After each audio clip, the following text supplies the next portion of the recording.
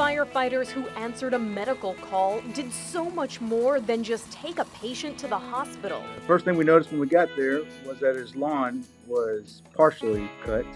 His lawnmower was still sitting in the front yard. We went in, assessed the patient, decided that we needed to take him to the emergency room. Tommy Carter and Tim Kennedy of Birmingham Fire and Rescue Service in Alabama say the patient, an Army veteran, was having chest pains while mowing his lawn. Even though his situation was potentially life-threatening, he was worried about the job he didn't get to finish. He continued to tell us in the back of the ambulance that he was worried about his lawn getting cut before some weather came in. So to put his mind at ease, these firefighters went back to the house and finished mowing the lawn for him. The men and women who serve this country, I know I have nothing but respect and admiration for them. So for us to give a couple of hours of our day to help him, that was a pretty big thing in our minds at the time.